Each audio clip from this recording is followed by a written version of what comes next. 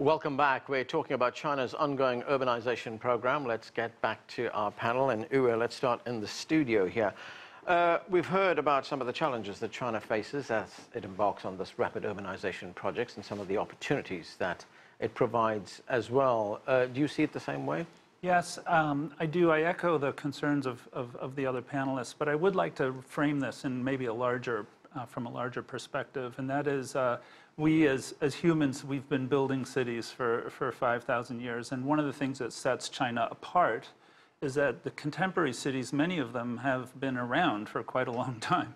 I was recently in Wuhan, and they celebrate 3,000 years of being a trading city midway on the Yangtze River.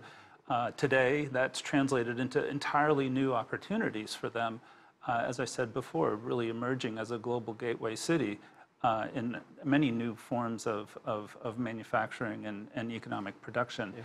The issues of infrastructure are always challenging, but I wanted to underscore just how unprecedented the Chinese experience is. So just in the last 25 years, enormous amounts of innovation have occurred in how new infrastructure is conceived, planned, and delivered, and it is having a dramatic impact on the quality of life for people living in China in general and in Chinese cities in particular. So we shouldn't underestimate the positive outcomes associated with this process.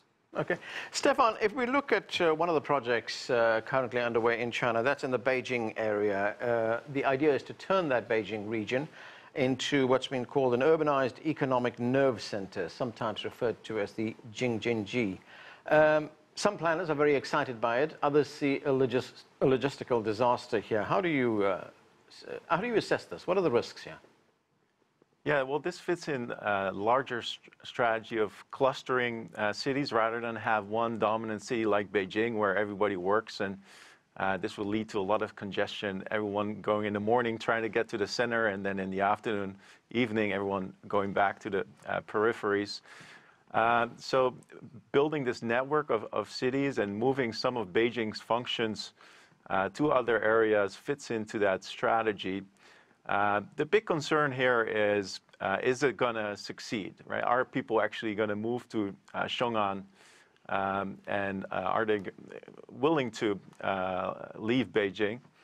The second concern is the location of Xiong'an, which is actually going to be built on a large wetland area, which brings with it a lot of challenges. So those are some of the concerns. But by and large, it's a very ambitious project, and I'm looking forward to seeing what's happening there. Yan-Song, how important is transport, moving workers around in these big urban conurbations that we are seeing in China? And if we look at this project that we were just talking about, it will be cities, it will be satellite worker communities, industrial centers, factories, all linked by a rail network. They want workers to be within 30 minutes of the place where they work. The goal is to have a fluid labor market, which would help economic growth. Will it work, do you think? It's a great blueprint. However, when it comes to implementation, there are a lot of details that need to be really addressed. First of all, is the urban spatial structure wise sufficiently to support this kind of commuting pattern so that people can just commute 30 minutes to work and getting back to work in the afternoon? So the urban spatial structure needs to be laid out in a sensible way to facilitate this type of sort of a pattern. So this is the first thing. And secondly, would the labor market really support this type of clustering of working forces? People tend to be clustering in a center to enjoy economics of scale. So if in the plan, multiple centers are being laid out to decentralize the working force, would that be sensible? So that's another key question to be addressed in the implementation scheme. Weiping Wu, what is the connection between what we're seeing in China now and its other goal of transforming its economy, of not relying on manufacturing totally, and becoming more of a country that depends on domestic consumption, you're going to have people moving into cities now. Their standard of living is going to get better. They're going to have more disposable income. How does this all work together? Yes, this is one of the challenges actually when we look at traffic congestion in many large cities, is because on the other side of the coin, you have to promote the automobile industry, right? And that is a big engine of local growth for many cities. And this will come to the same center of question, that is, do we want to disperse people, or do we want to cluster them so that innovative activities happen more, sort of actively? So we look at the high-tech area in Beijing, in Zhongguancun, or we look at other places. The physical face-to-face contact is still very important. So as China moves towards a more of innovated in China pattern, I think we need to consider how labor market needs to be cultivated, not just sort of in the fashion of purely considering the sort of less density. I think there's significant concern of density being too high, and the Chinese cities actually don't have very high densities as soon as we move out of the central cities. So I think the move towards innovation-based economy will have to be part of the implementation, as panelists have talked about, in planning Chinese cities. Right, and Weiping Wu, the other big question, of course, is investment in China's urbanization process. Where's the money coming from? That's actually one thing that is unprecedented for Chinese cities. There is huge amount of state investment in infrastructure. In fact, much of infrastructure is a public investment, and some people would argue that amount of public investment has crowded out foreign investors or private participation. And indeed, as we see that private participation, meaning from private companies or operators into the infrastructure sector, tends to be more what we call south to south investment, meaning firms from other Asian countries, Southeast Asia. So less from the Western industrialized countries, as we will see in other emerging markets. So I think China now is promoting more and more openness in the infrastructure sectors. For instance, the water and sewage sector is significantly open to foreign and private investment.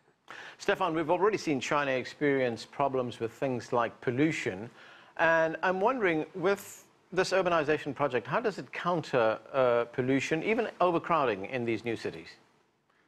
Yeah, I can speak to a couple projects that I'm currently working on. I work for a company called KPF, and we do a lot of large buildings, but also master planning projects. And what's really changing is not just building for highways and building for cars, but keeping the pedestrian in mind. As you probably visited Beijing or Shanghai, you'll get familiar with traffic jams and air pollution, people wearing masks. And really this is related to the pattern of urbanization, which was so much centered around highways. And if you look at the process of urban planning in China, it's been centered around highway engineers that go in and they will build these big highways, and then later the urban development comes second. But we can really see a new shift that's moving away from that type of planning to a more holistic process, looking not just at mobility, but also at the human scale, at landscape, historic preservation.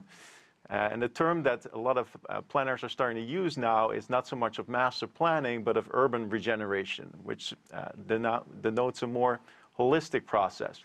So just to give you one example, we're working on this one project on the Shanghai West Bund. It's a Dongjedu. It's a new financial center. And if you compare that to the financial center that was built in Shanghai 30 years ago in Pudong, Lujiazui, those are really big towers, but they didn't really quite meet the ground very nicely. There's no green. And instead, this project is built around a park. All the towers, they we designed them very carefully how they meet the ground. So there's an interesting pedestrian experience. You can walk within 500 meters to go to a subway stop. And more importantly, some of the historic buildings in the area have been preserved to remain some of the identity. Yan-song, I want to totally echo what Stefan just made in his points. In quite a few of our sort of the cities that we researched recently, we found out that as high as 30 to 40% of the pollutants are coming out from the car emissions. So just echoing the point that Stefan just mentioned in terms of how the highways have been one of the major contributors to air pollution.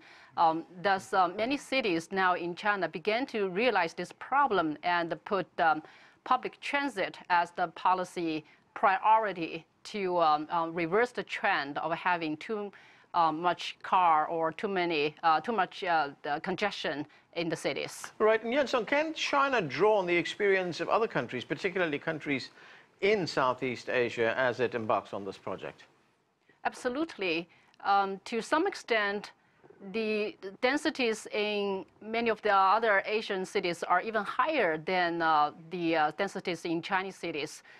We look at Tokyo, for example, and Singapore and Hong Kong, and how they progressed over time in terms of their urbanization, how they have a really high public transit ridership, at the same time maintaining sustainable urban future. So there are many things that China can learn from those Asian cities, mostly in terms of transportation management, smart city paradigms, and environmental protection programs, even from the Western cities.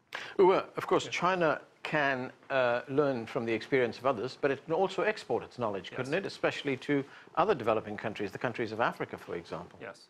I think this is a major point. This is, I think, a moment in time where we see that there is very significant urban planning and development experience that has been incubated within China that is very valuable. The world is urbanizing.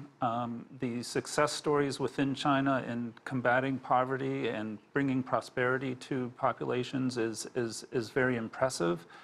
And with China's emerging focus on quality urban development, as we've heard the other panelists discuss, I do believe that more and more urban planning professionals around the world will be turning to look at China as an important precedent in how to do it right. Okay, and that's where we're going to have to leave it. Thanks to all of you for being with us. That's it for this edition of The Heat. I'm Anand Naidu in Washington, D.C. Thanks for being with us.